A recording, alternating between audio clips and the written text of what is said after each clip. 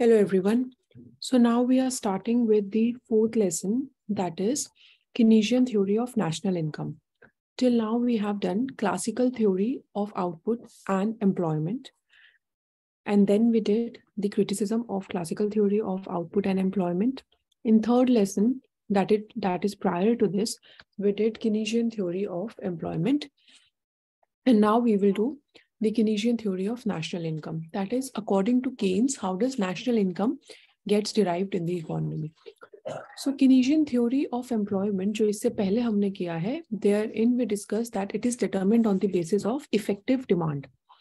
And effective demand is the point where aggregate demand is equal to aggregate supply. Now we are saying that how does national income gets determined? The link between national income theory and employment theory is that, according to Keynes, there is a direct relationship between employment and income. So he says that whenever there is an increase in employment, there is also an increase in income. Because according to Keynes, if we are taking all other components to be constant, then the only variable is how many labor is employed. Suppose if two laborers are employed, we are saying that suppose if two laborers are employed and they are given 20 rupees each, then the total income will be 40 rupees. So this is the national income that will be derived. In layman terms, we say that there is a direct positive relationship between employment and income. So we say this theory is relevant only from the point of view of short run, because we are taking all other components to be constant. That is, stock of capital, labor, population, etc. is assumed to be constant. Sorry for the disturbance. Then we say that in this theory, income is a function of employment, and since there is direct relationship between them. Since the level of employment depends upon aggregate demand and aggregate supply, जो हमने previous theory में discuss किया है, similarly the level of income is also dependent upon the level of aggregate demand and aggregate supply. See, अगर हम ये बोल रहे हैं कि हमारा income employment पे dependent है और हमारा employment इफेक्टिव डिमांड पे डिपेंडेंट है, जो एग्रीगेट डिमांड और एग्रीगेट सप्लाई पे डिपेंडेंट है, देन नेचुरली इनकम भी हमारा aggregate demand and aggregate supply पे डिपेंडेंट है.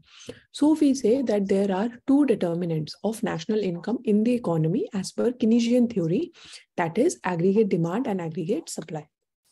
Now we will discuss both these components, aggregate supply and aggregate demand. So aggregate supply in Keynesian theory is assumed to be constant, क्योंकि अभी हमने ऊपर देखा, because we have kept, Keynes have kept the share of capital, labor, population, etc. to be constant.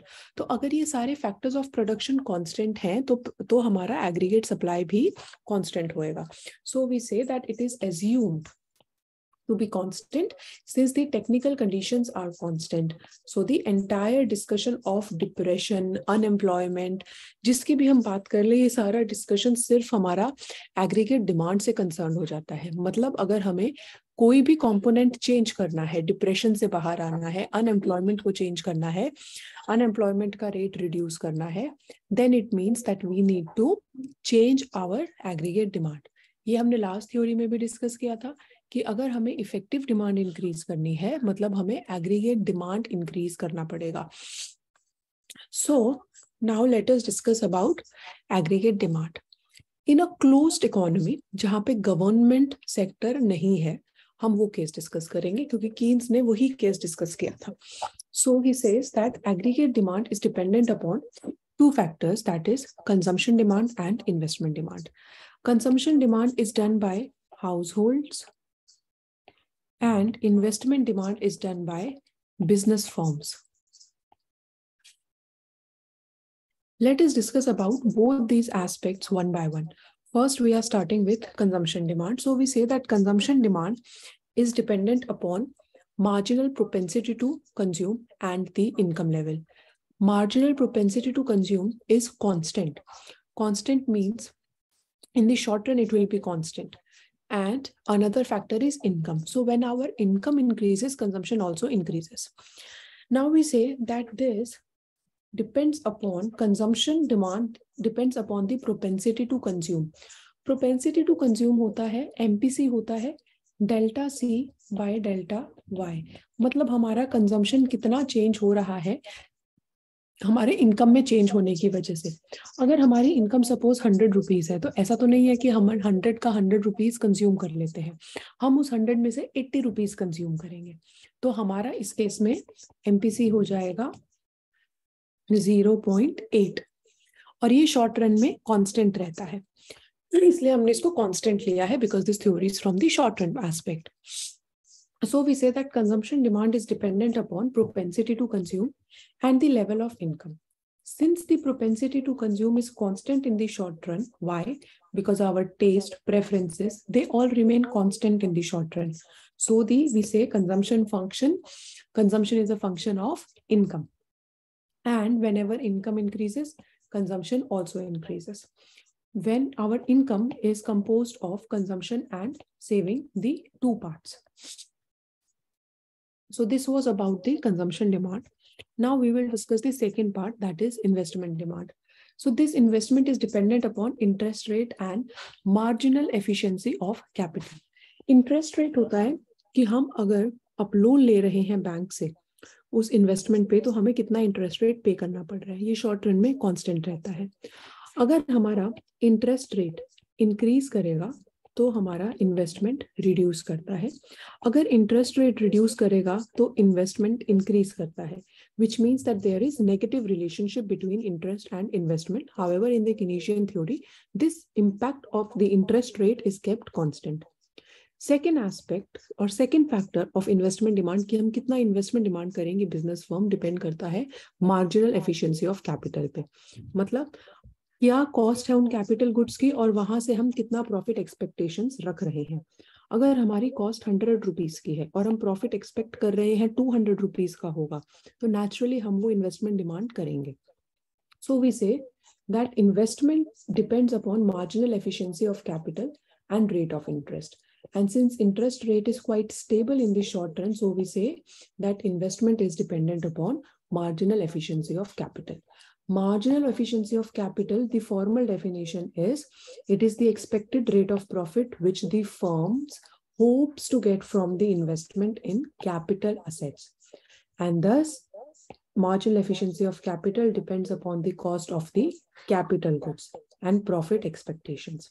So marginal efficiency of capital does not directly depend upon income, but affected indirectly by the changes in the income. Let us now draw the consumption and this equilibrium income diagrammatically. So we say that as we can see, there is an upward sloping consumption line. Now here, as you can see कि हमारा जो ये part है, consumption zero origin से start नहीं हो रहा है, बल्कि इस पोर्शन से स्टार्ट हो रहा है. इसको हम बोलते हैं ऑटोनॉमस कंजम्पशन, जो ये वाई इंटरसेप्ट आ रहा है. इसका ये मतलब है कि अगर कंज्यूमर्स की इनकम जीरो भी है, तब भी वो बैग बोरो स्टील करके कुछ ना कुछ मिनिमम कंजम्पशन तो करेंगे ही करेंगे. इसलिए जीरो इनकम पे भी कंजम्पशन जीरो नहीं होती है. तो दिस OZ line, ये वाली जो OZ line है, this OZ line represents aggregate supply of the economy, and thus this is also termed as income line. And ये जो हमारा C है, ये C, this is the propensity to consume, and it slopes upward. Why it slopes upward?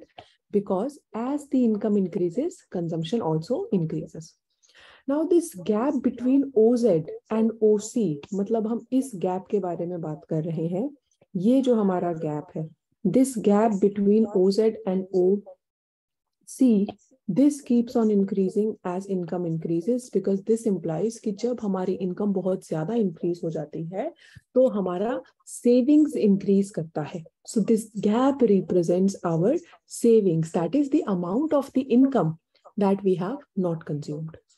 Then this gap between C and C plus I, that is, we are talking about the gap between these two lines. So this gap between C and C plus I is parallel throughout, implying that the level of investment is constant and does not change over time. As we can see that we are representing this portion as I, which means that this movement, this from point A to point B, we are saying that this is our investment level, and this investment level is constant. That is why there is a parallel upward shift. So this line finally represents aggregate demand curve. Now, equilibrium level of income is achieved at the point of intersection of aggregate demand and aggregate supply. Aggregate demand is equal to C plus I, and aggregate supply is equal to C plus S, where C stands for consumption, I stands for investment, and S stands for saving. So this is the equilibrium point. If suppose that at any point we are consuming below Y, suppose here we are consuming at Y1, suppose that we are at the point Y1 instead of Y. So at this point, we can see that aggregate demand is greater than aggregate supply, and thus here, हम अगर Y1 पे consume कर रहे हैं, so we can easily see that here we are actually, our aggregate supply is at this point and our aggregate demand is at this point. Therefore, we say that aggregate demand is greater than aggregate supply, और इसलिए next time period में हमारी income increase करेगी. वही मान लो अगर हम इस Y2 पे है, which means कि हमारा aggregate demand यहाँ पे है, this is our aggregate demand, this is our aggregate supply. So aggregate supply is greater than aggregate demand, मतलब producers के पास कुछ ऐसी inventory है, stock है जो वो अभी जिनकी sale नहीं हो रही है. तो next time period में वो कम produce करेंगे ताकि उनका अभी का inventory भी वहाँ पे sale off हो जाए. So in the next time period, the income and the output is going to reduce. That is why we say that we come back to the equilibrium level of income at this point.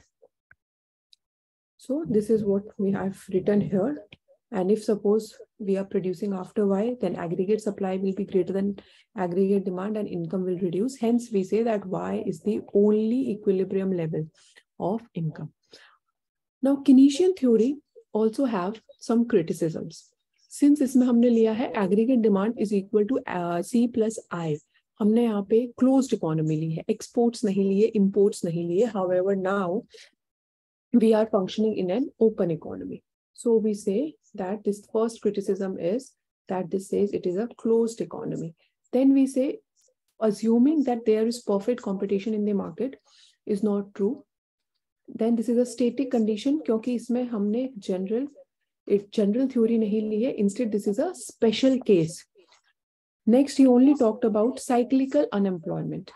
And this theory is from the aspect of short-run economies, because we are taking factors of production, techniques, etc. to be constant. So we are saying that this theory is only relevant from the short-run aspect. Hence, this theory is not free from criticisms. So this was the Keynesian theory of income, national income. However, some part of this theory is left wherein we will algebraically discuss this theory, algebraically determine the equilibrium. That we will do in the next lesson, that is lesson 5. So you can see that lesson also. We'll shortly discuss that. Till then, please take care. And if you have any doubt, you can mention in comments. I'll try to solve. All the best, everyone.